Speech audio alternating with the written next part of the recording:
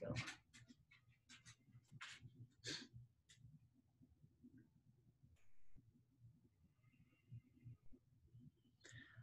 All right, good morning.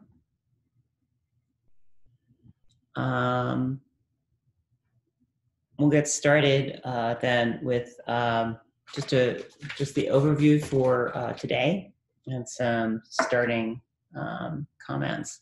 So I just want to remind you that the reflections at the end of the week are really important for me to figure out what's going on in the class, but also I think they're important for you as a reflection. In addition, they're worth 15% of your grade. So, and I know this section is going to have more questions than obvious applications, but or this last section. But I think we're moving on to now the point where we can start applying that, and that's kind of where we're headed for today. So please make sure you do that. I'll have the homework finished today. I apologize, it's been longer than I would have liked. It's just me trying to figure out how best to handle putting comments on scanned stuff and rescanning it or whatever. So, anybody have any questions about that or issues? Okay, so today we're going to finish up complex analysis. And we're going to take a bit of a step back for calculating residues, since that was a bit of a question in some of the reflections. And then basically apply the residue theorem, use what's called the Cauchy principal value, and use that to basically integrate interesting integrals and integrals that we often see, or types of intervals that we often see in physics. So wherever we land at the end of that, I've got one kind of lengthy, well, not lengthy, but weird example at the end that I'm kind of debating about whether I'm going to do now or save for later. It involves green functions, which we will deal with eventually, but I don't want to be too confusing now. So having said all of that, I do want to remind you, and I did post 2 example videos that I hope you saw over the weekend in terms of how to do a contour integral and how to compute residues. And I did one case and then left you to do another case. But one thing I want to point out as you're busily scribbling is that there are a number of ways that you can calculate poles. What it comes down to, I mean, for me, the easiest way often is to use these 2 rules. One, G.5 is for a simple pole, that is for a pole of order 1. And then for higher order poles, you can use G.6. And if you think about the, if you had a chance to look at the example video that I posted, essentially what you do when you're trying to calculate the residues, you identify where that pole is, and you multiply z minus that pole times the function, and then evaluate it at that function. Basically, you're removing that singularity, and that gives you the residue. That comes from our, essentially our Taylor expansion, our Laurent expansion. When it's higher order, as we'll see in a minute, you might have to take a derivative to get, say, for a second order pole, to get the residue for a second order pole, you take the first derivative of that function. And now notice that this is a limit, right? So then you would take this function, take the derivative of that, and then evaluate it essentially at z equals 0, right? That is, as the limit of z goes to 0. Okay. So I'm going to scroll up slowly if everybody's ready. Yeah? All right, so I kind of hinted at the kinds of, okay, maybe you can hear Gooch snoring in the background. I can. Okay. Thought I'd try a change of scenery, and that's what I get. Anyway, what we're going to do this morning is look at different kinds of integrals that we can solve. And I started last time with one, just sort of hinting at it, and we'll finish it now. So in terms of definite integrals, we'll start with an integral that is of the form 0 to 2 pi of a function that's essentially a trigonometric function. That is, what's the goal here is what's the standard solution for functions that depend on sine and cosine. Okay, so given that we're in the complex plane, we can choose to let z be equal to I to the theta, assuming that we're using, for the case, why is it going off? Okay, for a unit circle. And that means that dz is equal to I e to the I theta d theta. Okay, so that gives us d theta is equal to minus I dz over z. And then sine theta is going to be z minus z to the minus 1 over 2i. And cosine theta would be the usual z plus z minus 1 over 2. Okay, nothing extraordinary there. What that means then is that our integral I becomes minus I now times this contour, whatever contour that we're going to choose, of this function that's now a function of z minus c minus 1, or to the minus 1 over 2i, and z plus z minus 1 over 2 times dz over z. Okay, so I just want to make sure G7. All right. With the path in this case being the unit circle. Okay, so this is C such that Z is Z is equal to 1, unit circle.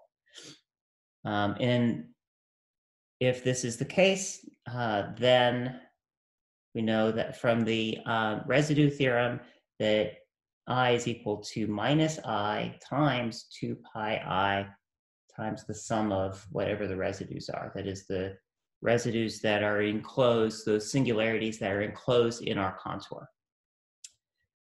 Okay, so let's put that G7A.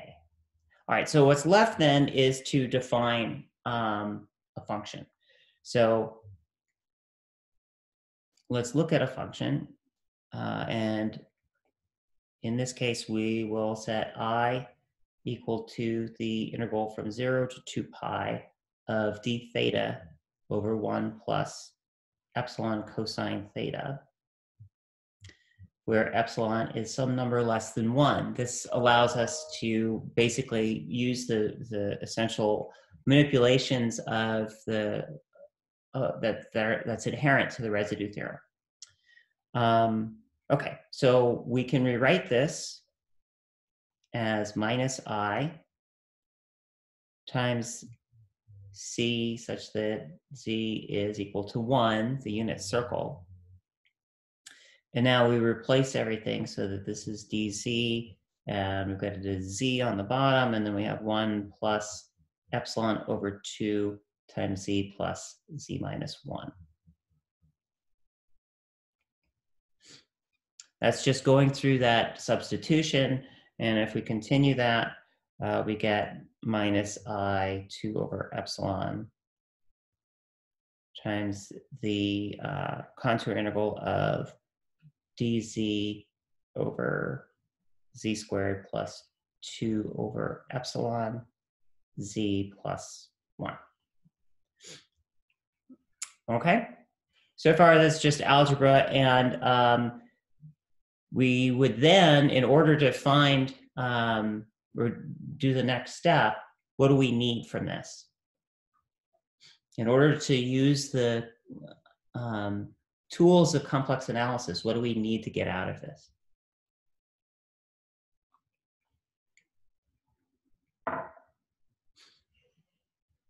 The roots of that polynomial. So, right, so we need, exactly, Nick, sorry to cut you off. What we need are the roots. In other words, we need to find we need to find those z naughts, or z1 or z2. So if we calculate the roots just from a quadratic formula, we have z minus, which is equal to minus 1 over epsilon minus 1 over epsilon times the square root of 1 minus epsilon squared, and z plus, which is minus 1 over epsilon plus 1 over epsilon square root minus epsilon squared. Now, you should convince yourself that this root is inside and this root is outside the contour that we selected, right? So we want to focus on z plus, okay? If we were to focus our attention on z minus, since it's outside the contour, that doesn't give us anything, there aren't any residues to that. So we need to integrate this or evaluate this near the point z equals z plus. So if we focus on the denominator,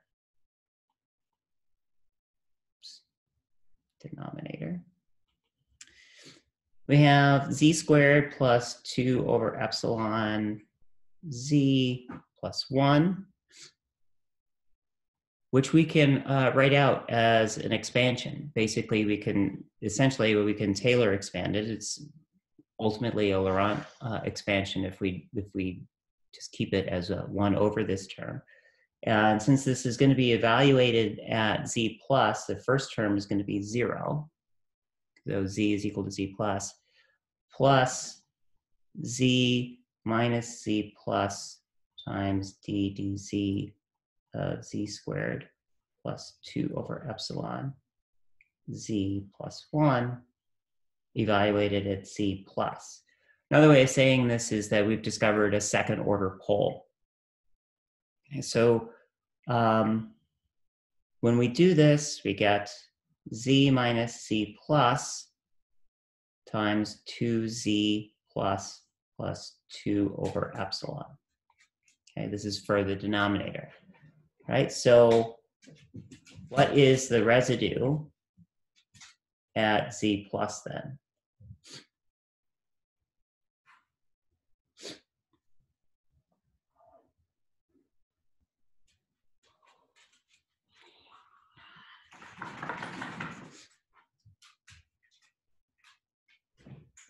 I've written it this way to be a little bit tricky, I understand, but it's to point out something. What is, just in general, what's the definition without any equations of the residue?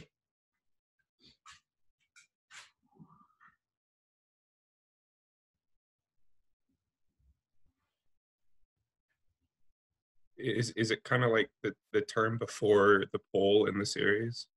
It's, well, you're right, you're almost there. It's the a sub minus 1 term, right? So whatever the order of the pole, it's the a sub minus 1 term. So if I've written it like this, what we're really talking about is, let me rewrite it a little bit, 2z plus 2 over epsilon times z minus z plus, right? So if we're expanding this as a function of z minus z plus, then all of this is the a minus 1 coefficient. That is, that's the coefficient that we multiply times z to the z minus z plus to the minus 1. Okay, everybody cool with that? So if you go back into some of the examples where we've expanded things out, the definition of the residue is a minus 1, or a sub minus 1. Okay. So if that's the case, then, and remember that z plus is inside the contour, then I, from the residue theorem, is equal to minus I times 2 over epsilon times 2 pi I times 1 over 2z plus 2 epsilon evaluated at z equals z plus, right? Where that is equal to the function evaluated at that pole. Or in other words, this integral is 2 pi over 1 minus epsilon squared.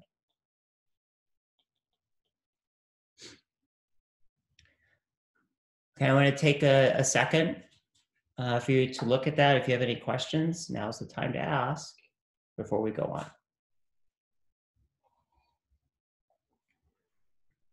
That top line of the screen, Yes? where did that come from? This is basic, where is it? This is a Taylor expansion. Oh, okay. Yeah, or essentially a Laurent expansion. What we're looking at, what's cutting this off, is that this is actually the denominator, right? If we were on to do the Laurent expansion, we would do, it's essentially the Taylor expansion of that. Okay? So, I mean, I kind of did this a little bit opaquely just to reinforce that the residue is the coefficient of the 1 over z to the minus 1 term. Okay? All right. I'm going to skip over this one example that I had because I've done this before. So just so I'm consistent here, this is A, sorry about scrolling. B, check the video on the Moodle. That's an example of the case where you have an integral of f of, say, x dx, actually not a contour at this point, from minus infinity to infinity, where you change this to a complex function that's analytic on the upper half plane of the complex plane. And in the example that I did on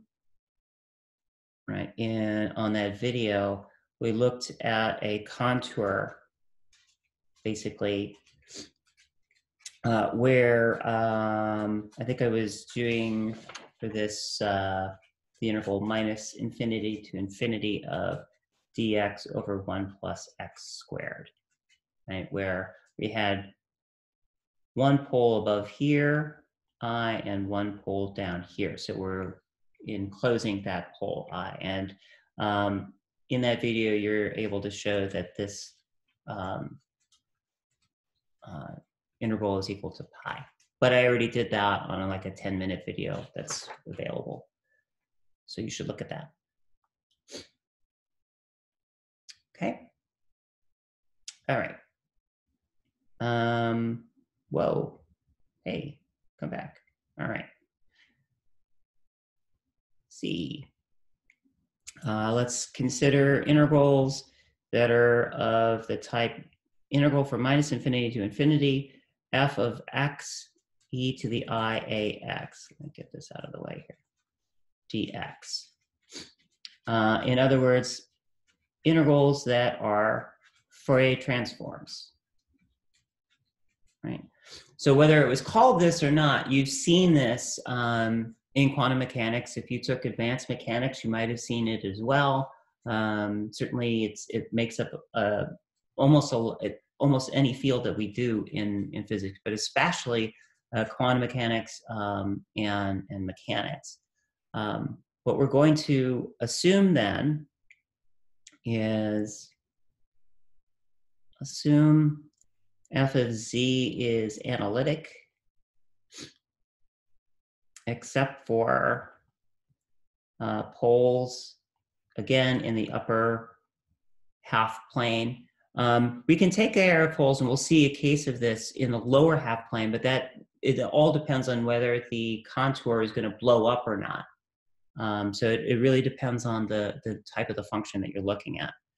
And we're going to look at the case where limit of f of z as z goes to infinity equals 0, and consider values theta 0 and pi.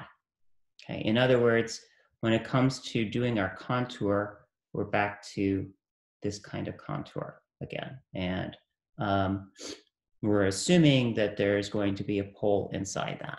Okay. But everywhere else, it's analytic. The only difference between this and the previous class of examples is that we've got our function f of x, and now we have some kind of complex argument as well. Okay. So what we can do then is look at the integral on this semicircle, and that's equal to the integral from 0 to pi of, now we're going to make this replacement of re to the I theta. Okay, so again, we're making this switch from x to z, and then we're identifying z by that exponential form that we did about a week ago. And this is where it gets a little hairy. We have e to the ia, but now we have cosine theta minus ar sine theta, and then I r e to the I theta d theta. This is just expanding out that argument and recognizing that we can write z is a cosine something plus I sine something, right? So the I kind of carries through. And this is G.8. Okay, so this looks like we haven't made any progress, but what we're going to do is let R be so large that f of z, or the absolute value of f of z, the magnitude of that, which is the magnitude of this function. Again, this function that is inside the integral multiplying that exponential is less than some other number epsilon. Then we can write that e semi is less than or equal to, we start pulling out terms, epsilon times r from 0 to the integral from 0 to pi of e to the minus a r sine theta d theta. Okay. Why did the cosine term disappear?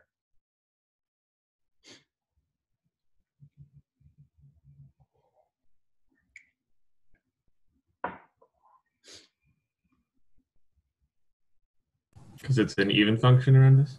Yeah, right. So we can focus on this sine function. We'll write this as G.9. And then the trick here, again, is we've done this a couple of times, starting back 2 weeks ago and it's one of the reasons why we started with series, is to consider how we're going to bound this. If you think about our contour, right, this is essentially our region is from 0 to pi. But if we think about our sine, but for sine theta, right, 0 to pi halves is what encloses the residue, or encloses the pole. And further, if you think about, in order to make this a reasonable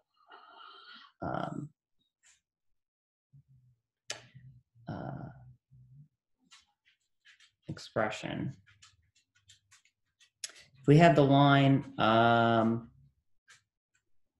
basically 2 theta over pi, that is theta is equal to pi halves, and we have our sine of theta. On this interval, we can write that 2 theta over pi is always going to be less than or equal to sine theta.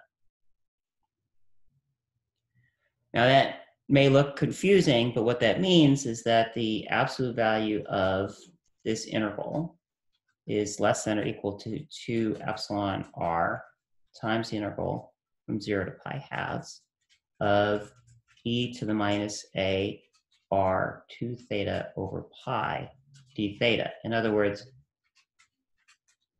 we can replace that argument with this 2 theta over pi.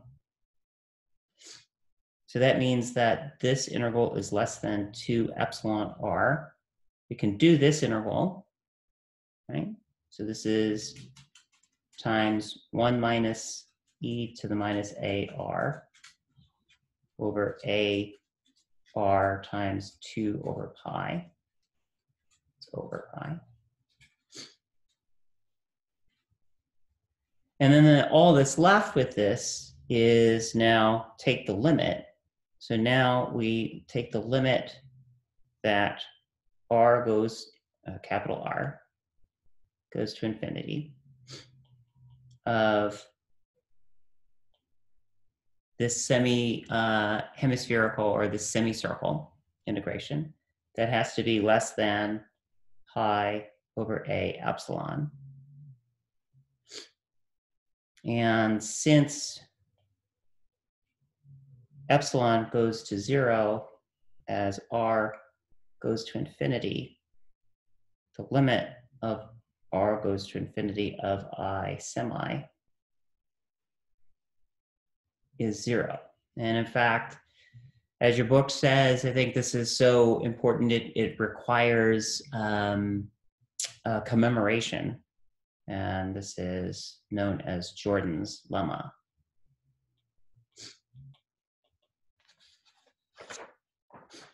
Okay, so what we've done is just take basically a piece of this integral and shown that it's equal to 0. If we get to, and if we get to the general problem, what this gets us, this is G.9, and an important result, which we'll use again.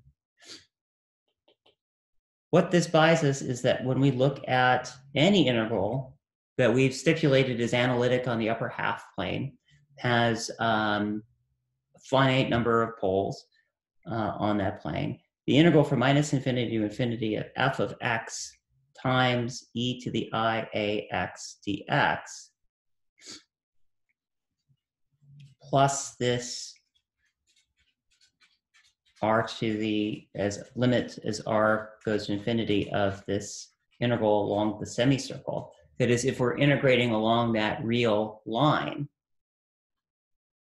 that ends up being from the residue theorem just 2 pi I times the sum over the upper half plane of the residues.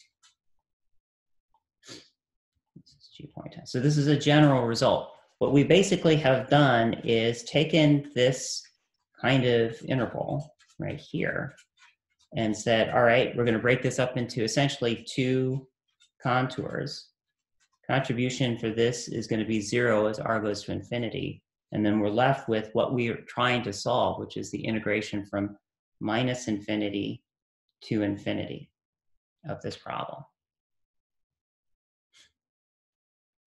Okay, so in other words, minus infinity to infinity of f of x e to the I a x dx is equal to 2 pi I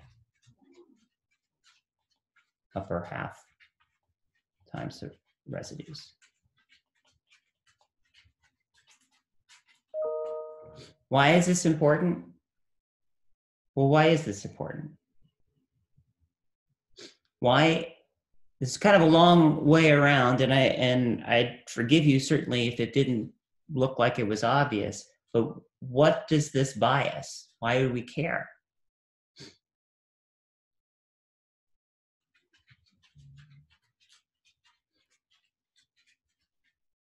Remember, the guiding principle of my career, if it stands for nothing else, it's to be creatively lazy, right? Don't do more work than you have to do in physics. So what does this buy you? Keeps us from having to do really complicated integrals. Right. Instead of doing this integral, all you have to do is identify the residues and add them up in the upper half plane. And that's true for anything, any function f of x that's analytic in the upper half plane times e to the ax, right? So any integral, essentially, that you're going to run into, we can use this in order to evaluate as long, and of course, this is from minus infinity to infinity, but if it's an even function, we can always take twice the integral from 0 to infinity. Okay, everybody cool with that?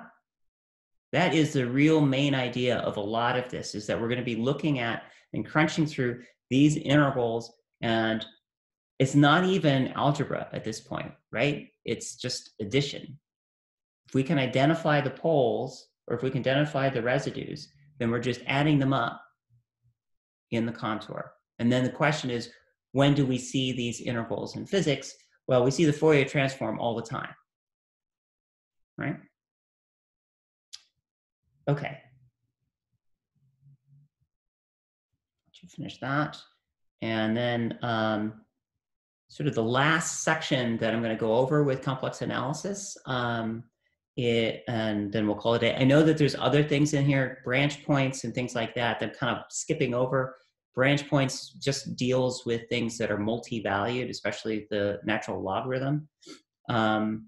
We can pretty much get away without looking at that in detail. But what I really want to get to before we call it a day on this is the so-called Cauchy principal value. Okay, so CPV. When does the Cauchy principal value show up in complex analysis?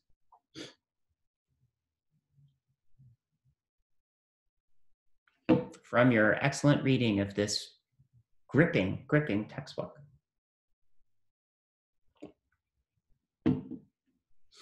It's so gripping, they keep adding authors after one of them dies.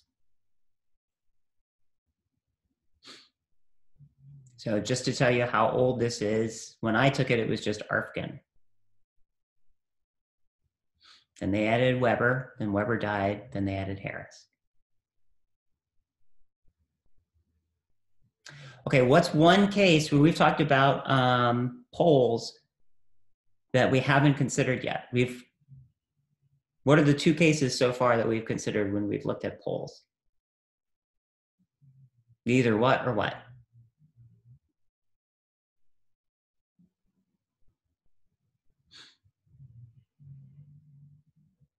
What does the residue theorem say? Point out what's the difference? What's important about where a pole is? The order. The order, but where is it located? When we use the residue theorem, it's either where or where. Inside or outside? There we go. It's either inside the contour or outside the contour. If it's inside the contour, then the contour is equal to 2 pi I times the sum of the residues. If it's outside the contour, the integral is equal to 0, right? If it's a closed path. And so far, that's all we've been considering is a closed path. So the Cauchy principal value is what occurs and what happens when you have a pole on your contour. In other words, it's also a case in which your contour doesn't close back on itself. What do you do then? And is there any use to that? Well, it turns out, yes, there is. So let's suppose that we have a pole on a contour. And we can start with a simple example here. Let's put this as, say, x naught, and this is x and y, and we've decided to make our contour, essentially we were gonna do this, right? Oh no, we don't have any way of dealing with this, right? So one possibility, but wait. We're creative, and we're creatively lazy. So what we want to do instead is just bend this a little bit around. right? And if we do this, notice that when we avoid, if we decide to avoid that pole in this sense, this is a counterclockwise. We call this C.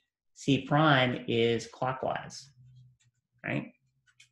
So we can also do the same thing and preserve the sense. So this is counterclockwise, and this is also counterclockwise, right? So in essence, what we're doing is deforming our contour. So how we do this, let's let Z minus X naught be equal to some small radius delta times e to the I phi. And dz, I don't know why I'm using phi. I tend to use phi and theta interchangeably. Sorry. That's because I'm using 3 different editions of this book. Harris, you get Arfken and Weber, and Arfken and Weber Harris. So anyway, dz is equal to I delta e to the I phi d phi. And this should be G12. Okay, so the integral then dz over z minus x naught is equal to minus I from pi to 2 pi. So we're going across the x-axis, right? We're not going up. Of d phi is equal to I pi, which is equal to I pi times a sub minus 1. Notice that this is a very simple, when we do the Laurent expansion, there's only one term here, right? And it's the a minus 1 term. Okay. On the other hand, this is for counterclockwise, right? So this is when we deform underneath it.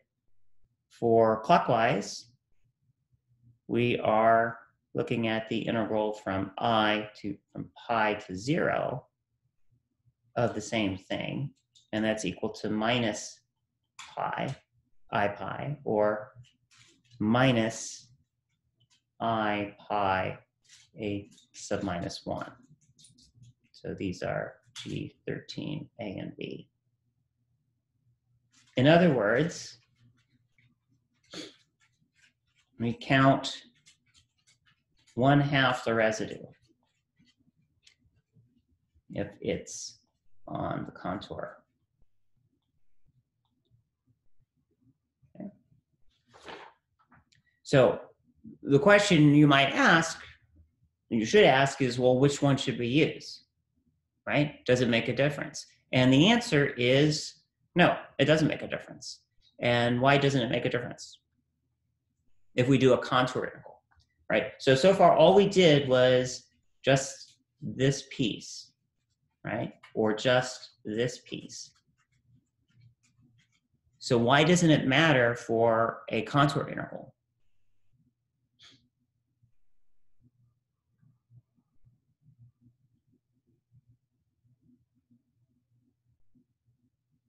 Then the other half is 0 if it's outside. Say that again? If it's outside the contour, then it's 0. So the other half is always 0. Right. So, and your book does a pretty good job of this. If you consider f of z, and you consider your choices of going either way in your contour around this pole, right? This contour integral f of z dz is equal to the integral from minus infinity to x naught minus delta, f of x dx, plus the contour, that part, of f of z dz in the complex plane, plus, oh, I'm sorry, this is C prime, sorry, C prime over there, plus the integral from x naught plus delta to infinity of f of x dx, and then plus the integral around the semicircle C of f of c dz. Okay, all of that has to equal 2 pi I times the sum of the residues that are of the poles that are enclosed. Okay, that's just the residue theorem. So if we have this case, if we choose to go under and then complete all of that, x naught is enclosed, and we get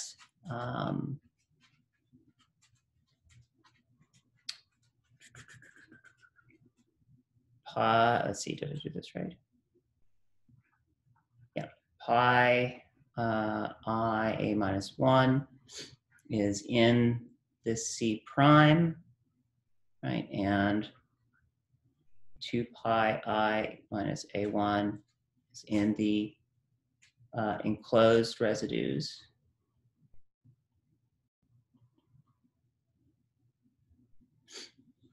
And the net from all of this is pi times I times a sub minus 1.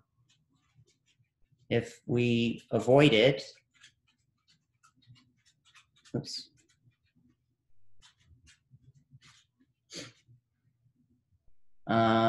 We get x not enclosed.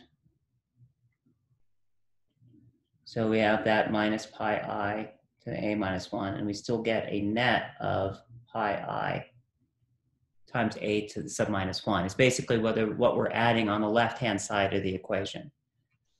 All of this means that if we let delta go to 0, if we shrink this semicircle down by the pole to 0, then we have in the limit of delta goes to 0 of all of this, of the interval of minus infinity to x delta minus, or x naught minus delta of f of x dx plus x naught plus delta infinity f of x dx, where we will identify as p minus infinity to infinity f of x dx. This is the Cauchy principal value. I think your book, the current version of the book, denotes this as a bar around that. Put this A and B. Okay. An alternate path to this is to move the pole off the contour by delta, and then let that delta shrink. I think the best way to go about this is to go through 2 examples, one pretty straightforward and one that's related to your last problem on the homework. Okay, so the main idea here is that if you have a singularity on your contour, you only count half the residue. So let's, as an example, consider the integral from 0 to 5 of dx over x minus 3. Okay. The way we want to break this up then is to consider going from, say, 0 to 3, and say 3 to 5 of dx over x minus 3. It's clear that this interval blows up. Not only it blows up, the integral blows up, but we end up with the logarithm as our value, the log of 0, right? So how do we do this? So this would be one way to do this, right? So to look at these 2 pieces. So instead, what we're going to do is consider starting from 0 to 3, have a small detour. Oh, sorry, to r around 3, right? And then this is 3 minus r, and this is 3 plus r, and then this goes to 5. So in essence, that's our contour. We're just integrating along the axis there. So now we have an integral from 0 to minus 3 minus r dx over x minus 3. And that's equal to the natural log of x minus 3 evaluated from 0 to 3 minus r. So it's equal to log of r minus log of 3. And then we have the integral from 3 plus r to 5 of the same thing. And we end up with the log of 2 minus the log of r. So when we add these two integrals together, we get the log of 2 minus the log of 3 equals the log of 2/3. So if r goes to 0, we get a natural log of 2/3. And so what we would say in complex analysis is the principal value of this integral dx over x minus 3, which your book would also write as the principal value x over x minus 3 is equal to log of 2/3. What we've basically done is avoided where this integral blows up. If you think about what this looks like,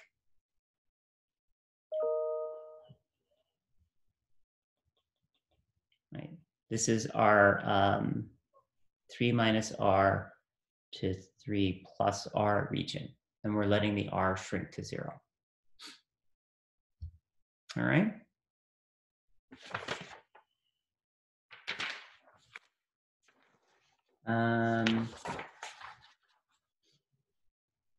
Okay. Good.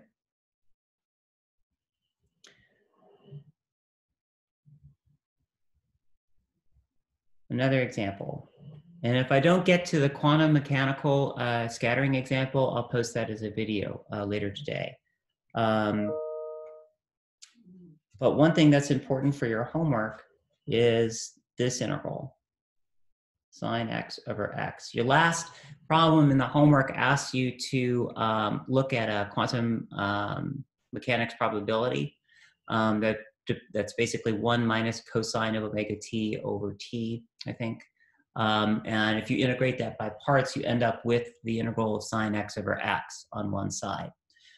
So what you want to do is look at this and consider that this is going to be the, holy crap, never mind, the imaginary part there of the Cauchy principal value of this integral, e to the I c dz over z.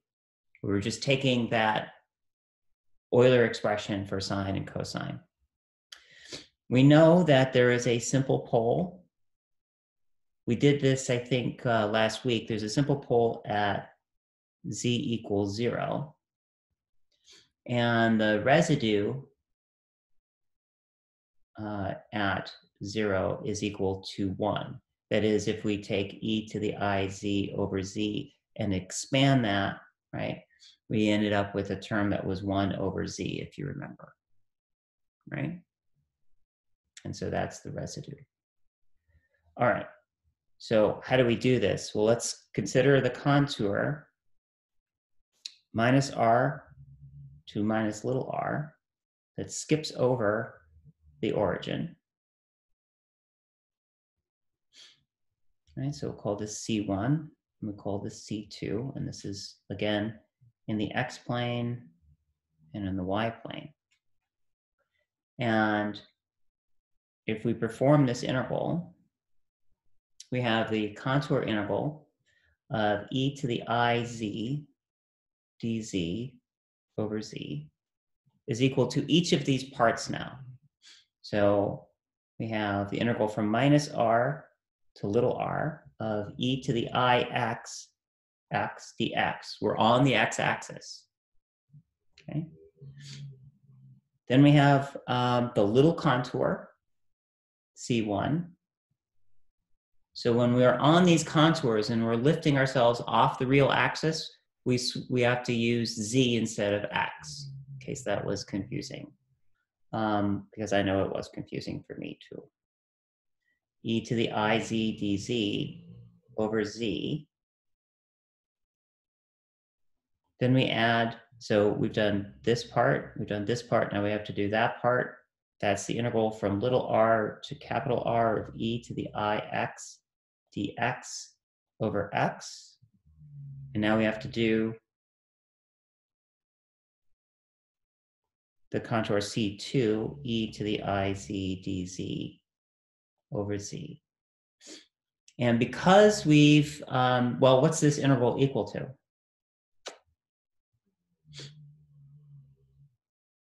Y. Well, so we've got our pole right there. So what does the residue theorem tell us?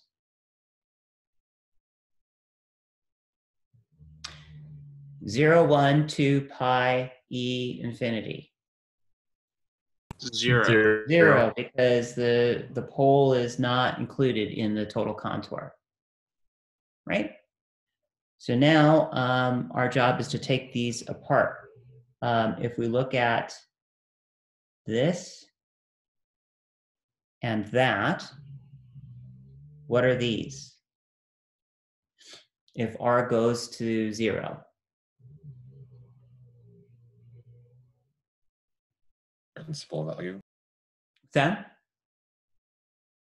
The principal value, yes, it is the principal value. So this is equal to the principal value, infinity to infinity, of e to the ix over x dx. Okay, so we also have from Jordan's lemma that the contour integral C2, or the over that upper half plane contour, is e to the iz dz over z. That is also equal to 0 as r goes to infinity, right? So if you scroll back up to your notes or look at your notes, that was one of the points of this. And so what that means is that we have the contour of e to the iz dz over z is equal to this little contour, C1, e to the iz dz over z, plus the principal value of e to the ix dx over x, and that has to be equal to 0.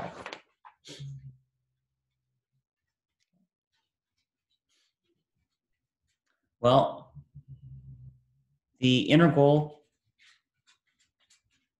of this, which is what we were talking about essentially just a few minutes ago, is equal to minus pi I times the residue, which is equal to minus pi I, right?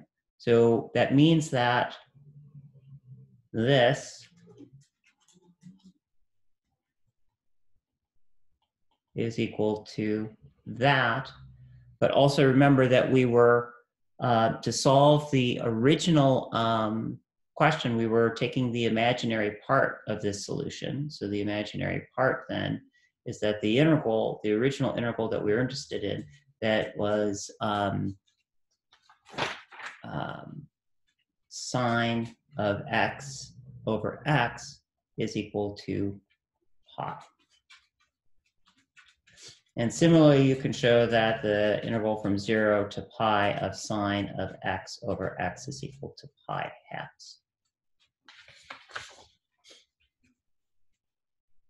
All right. Are there any questions about that other than what the hell's going on?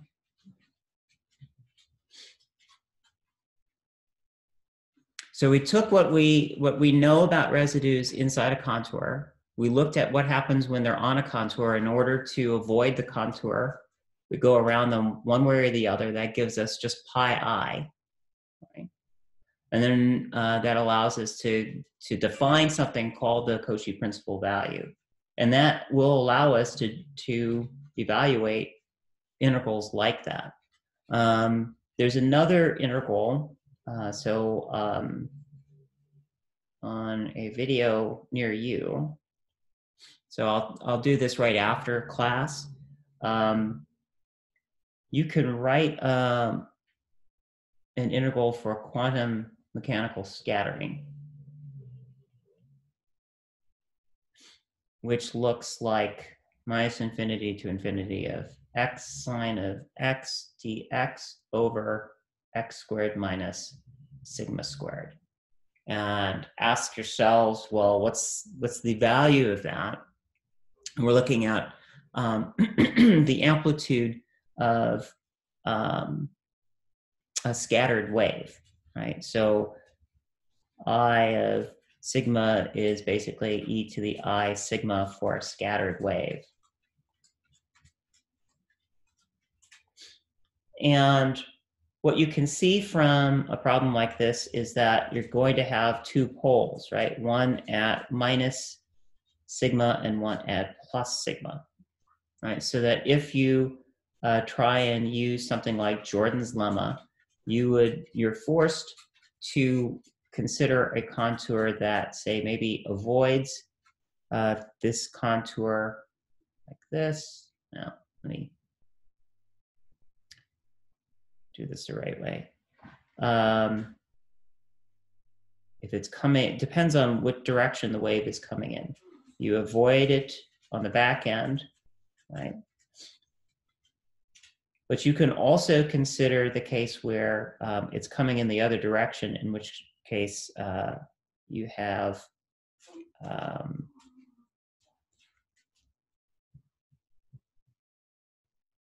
integration in the lower half plane. And you need to combine these two cases. But if you're not careful, what you end up with is a standing wave solution. In order to get around that, you have to shift the poles a little bit. So that's the last little application that I want to use for Cauchy principal value and the residue theorem. So I'll do that. It's 2 pages in my notes, and that'll put a capper on complex analysis for this class. We will see this again. So when we talk about Green's functions, in fact, when we've talked about Fourier transforms, we've already set up the notion of how we do Fourier transforms. We're going to need to be able to do all of this. But the bottom line is that with the appropriate choice of contours and the identification of these singularities, we can make all of these integrals into essentially sums. So we have a few, well, maybe a minute or so if you want to stay longer. Do you guys have any questions?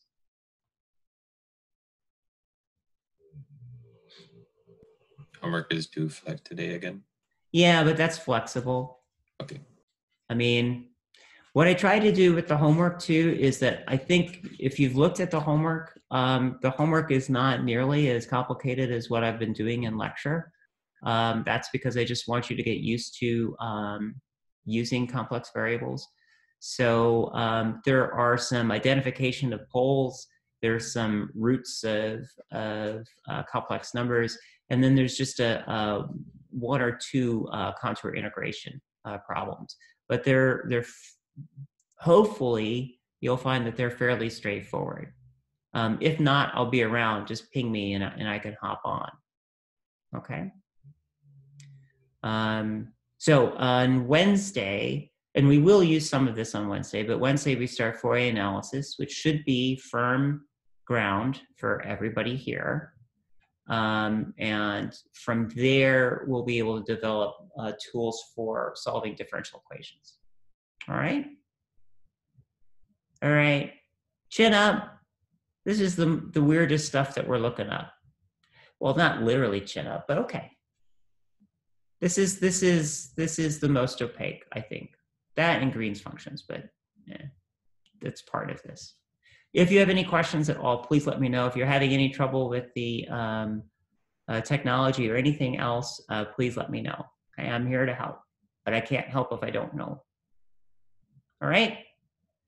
Okay, I'll see you guys later. Have a great day. Bye, Willow. Bye. Thanks, Meg. Bye.